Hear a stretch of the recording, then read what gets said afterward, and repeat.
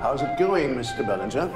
It's going. Hey, Bob. I don't know where, but it's going. Daddy, I've arranged the full service for you. You're going to have a massage, a sauna, checkups with the doctor to help you get back in shape. At my age, getting in shape is merely a waste of time. God, you guys have got a strange friendship. No, it's not strange. It's a good friendship. And in a good friendship, you only tell each other the good things.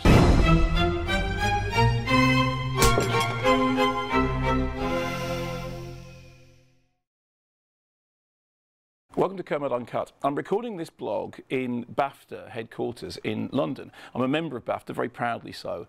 And as you probably know, coming up to awards season, what happens is that members of organisations like BAFTA or the Academy in America get sent screeners of films, discs, so they can watch the films in advance and then hopefully vote for them for your consideration. This is kind of great because it means you get to see a whole load of movies at your convenience, in the comfort of your own home. However, when those movies then come out in the cinema and it's time to review them properly, I do like, if possible, to see them projected, to see them screened properly, because I do think it makes a difference. And I've been really struck in the last few weeks by 3 films which I saw on disc and then saw on a big screen, and how much difference it made. My dad was my boy, and he took him from me, you understand? Firstly, and most obviously, I saw The Revenant.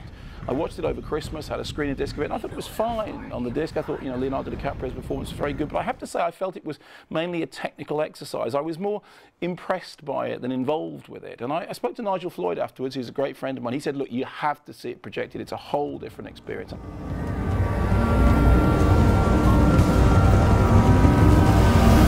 So I went to see it again in the cinema, and I have to say it was a completely different experience. Suddenly, the film's visceral quality really came alive. I felt like I was involved in the drama. I felt like I was in the middle of that landscape. Emmanuel Lubezki's cinematography really made sense, not in a kind of intellectual way, but in a physical way. So that was a film that was completely transformed by seeing it on the big screen.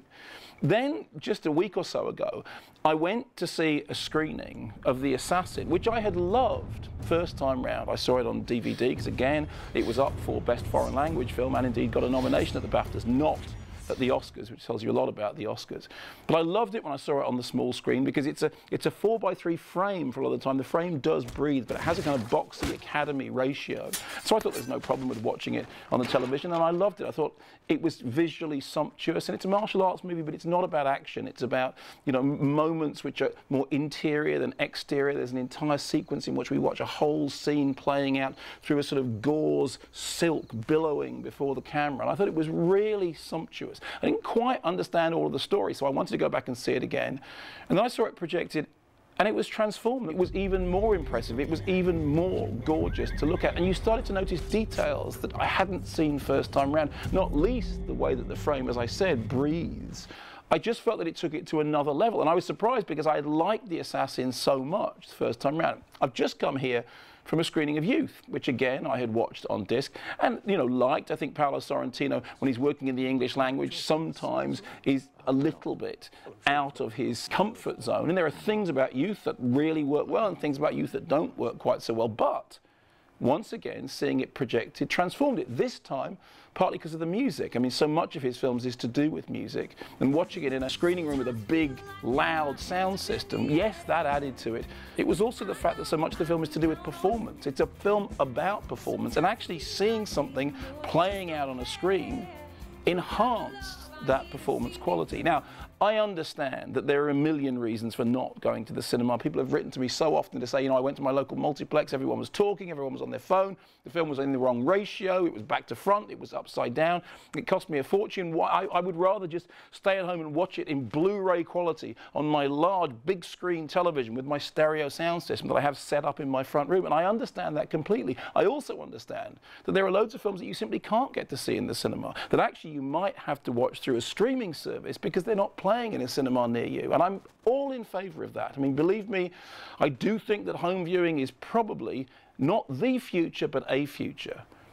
But just that moment of being in a cinema, yes, with other people who are well behaved, because these are critic screenings, which is a privilege, frankly, but just being in a group of people, the moment when the curtains go back, when the screen lights up, when the lights go down, and the performance starts, In all three cases, in all three very different movies, something magical happened. And at the end of the day, it reminds me that I'm still in love with cinema itself. And frankly, at my age, that's really encouraging. You were right. Music is all I understand. And you know why? Because you don't need words and experience to understand it.